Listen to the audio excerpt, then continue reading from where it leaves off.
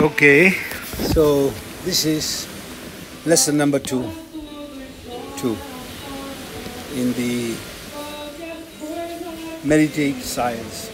So first video, we've learned this journey from curiosity to wonder, from questions to spirituality, to stand under nature. This is what we mentioned in the first video, and we quoted from Vedic wisdom some of the ideas.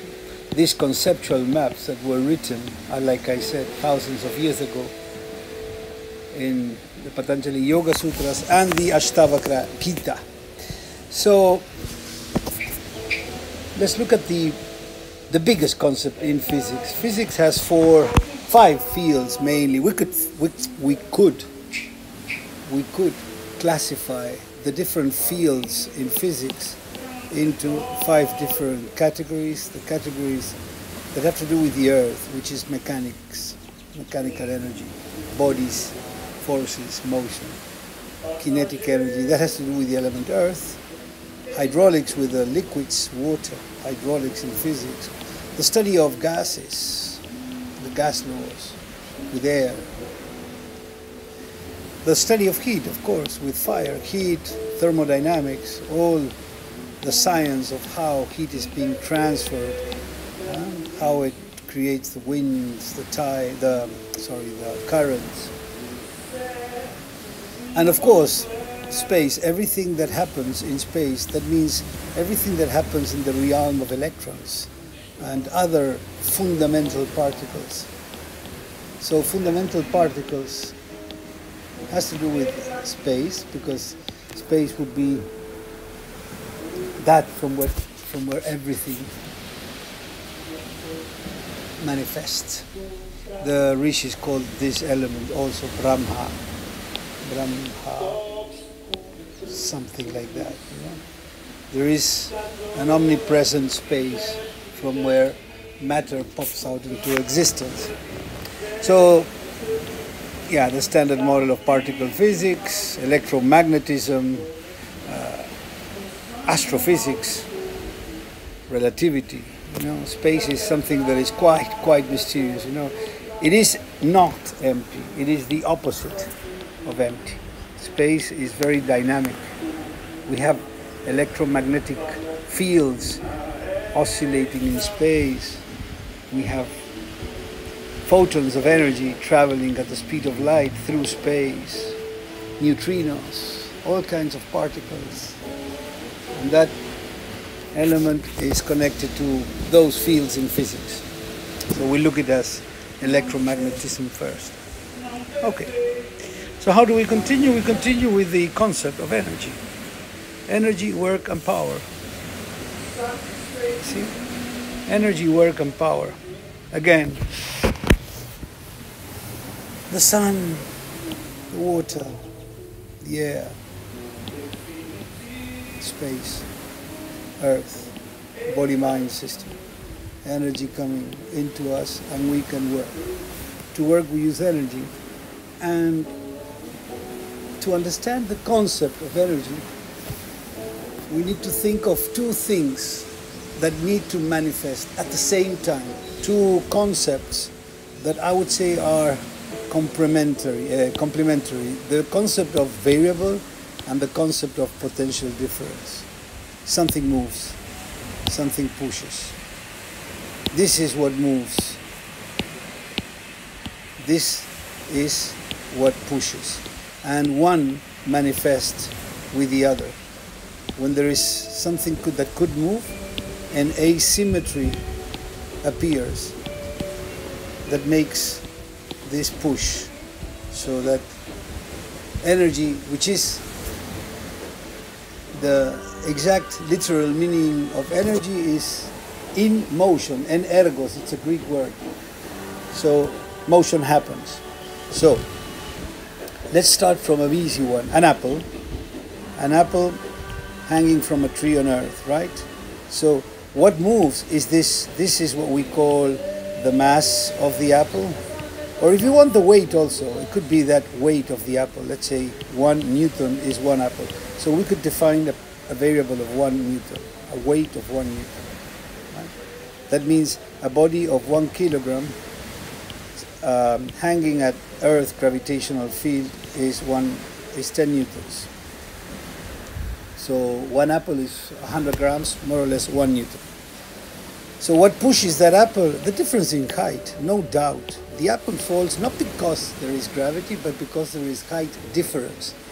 So a asymmetry with what we call the gravitational field is what makes a body fall in space-time.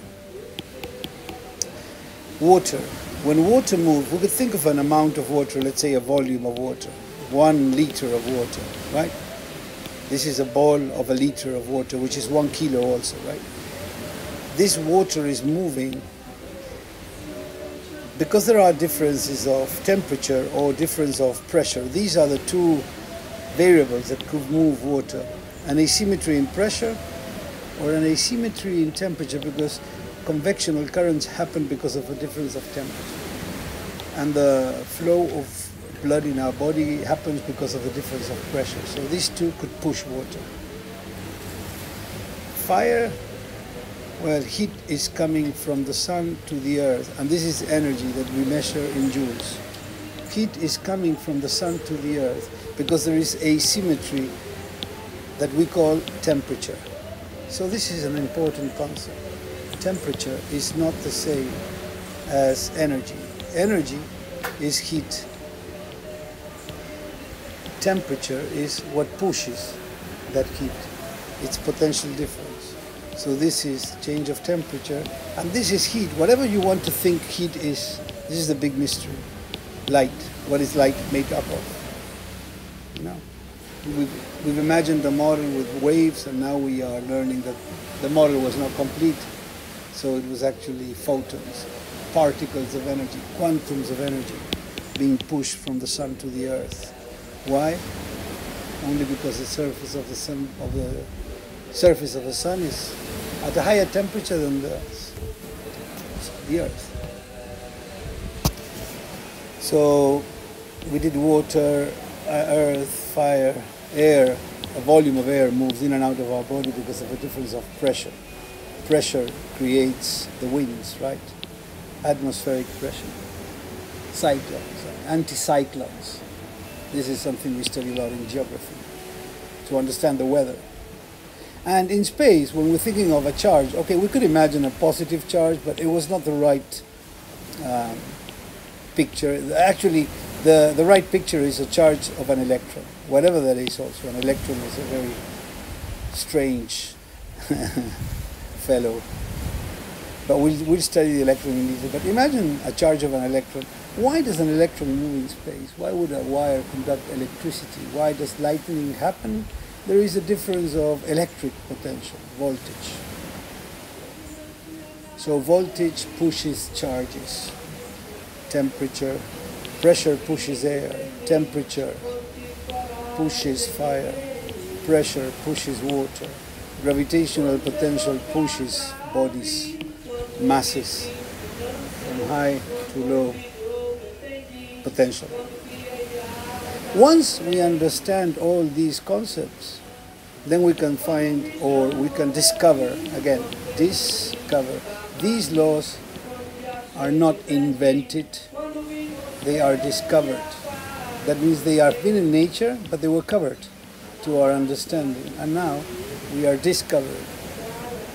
So, for example, electric energy is equal to charge and voltage. The energy in the air, this is known as Joule's law.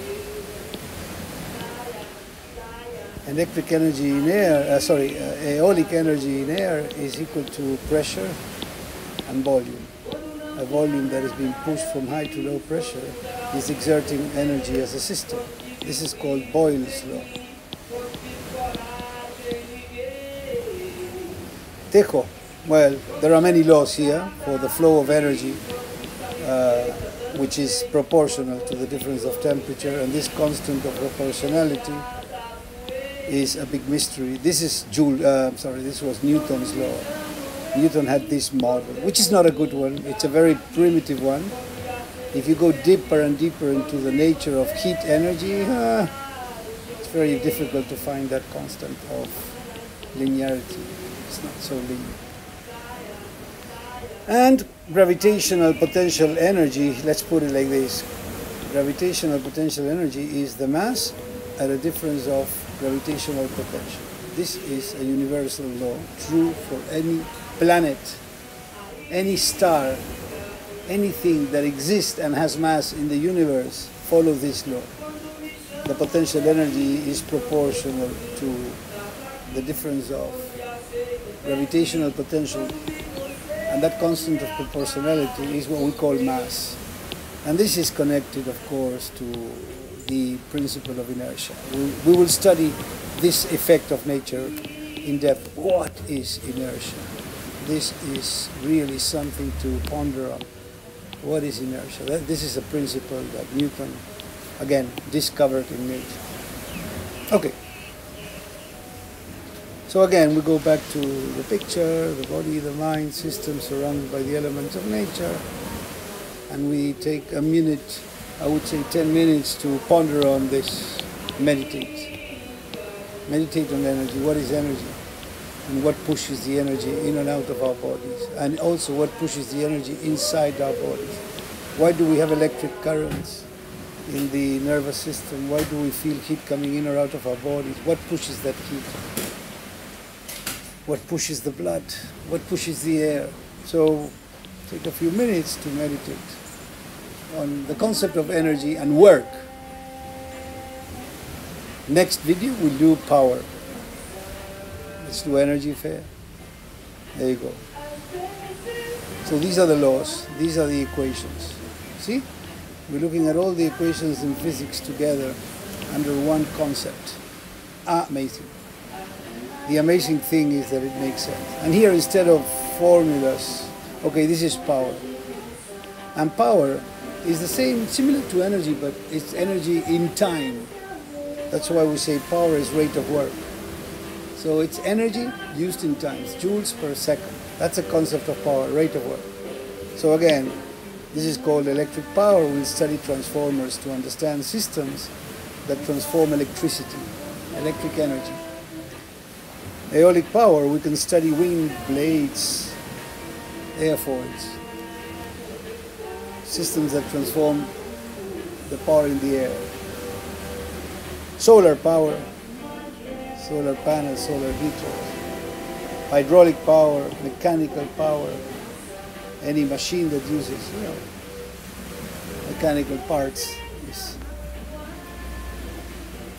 force, velocity here, pressure and flow here. Okay, there you go with the equations. Pressure and flow, force, velocity.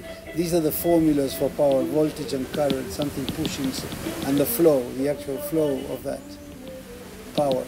Okay, so two important concepts to introduce physics, and with physics, the whole of science. Because energy is in the core of chemistry, in the core of biology. Energy is one of the biggest concepts in science. I leave this to you. Good luck. Pause the video and think about what is a variable, what is a potential difference, what words would you put here, what laws would you put here, or what words, if you can't remember the laws. But the laws are so easy. It's this times this, and then this times this divided by. There is only one law in nature. I'll give you the law and then I'll erase it. Power, in watts, is whatever the potential is, in whatever unit it is, times the variable, divided by time, in seconds. So this is the only law that you need to know in all the systems of nature. If this is not a wow to you, well, it is to me. So, wow. Wow. You know what? It is amazing that nature makes sense.